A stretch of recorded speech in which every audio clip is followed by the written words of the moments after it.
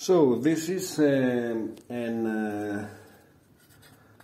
AKAI GX-600DB. Okay, let me show you how to replace this counter belt. There is another belt from the counter underneath which goes from here to here, but I will show this one. As you can see, this belt is so loose that I'm turning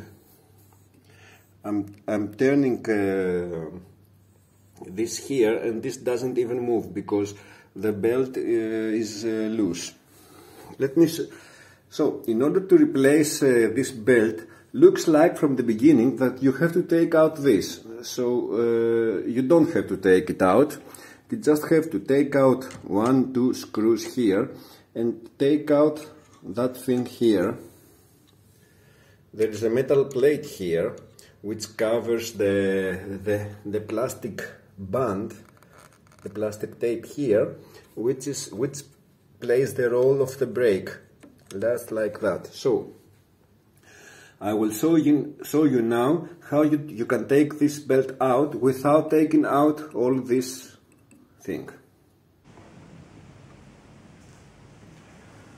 So let me show you. I was just planning to do this myself, but I thought somebody might be interested to know how it's done, so I will show it on camera.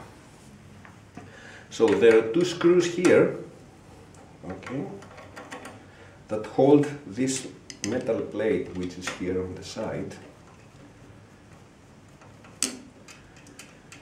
Okay, two screws out and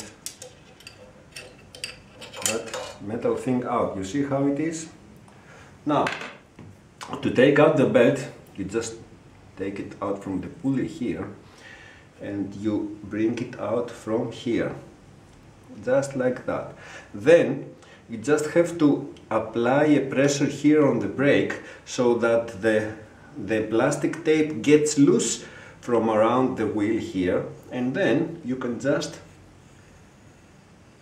take it out like that and it's out. Okay, after you measure it and you take a new belt that fits better here and everything, the way to put it back is just the same as it went out. You just put it here, you apply here some pressure, just like that, and try to put it around the plastic band, just like that. And now that it's in there, you can just pull it, put it here, put it also under here where is the correct place to put it, and put this back and screw it here back in place. If you see the holes here, they are not exactly circle, so you can adjust this how inside it is. So just put it a little bit away. So when you put it and you screw it in place, put some pressure here on the brake and turn this.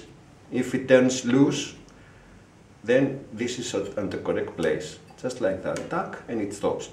If you put it very close to this and you try and take out the brake like that, then this doesn't move. That's wrong. You have to put it a little bit to the back so that this turns freely when there is no brake applied to this.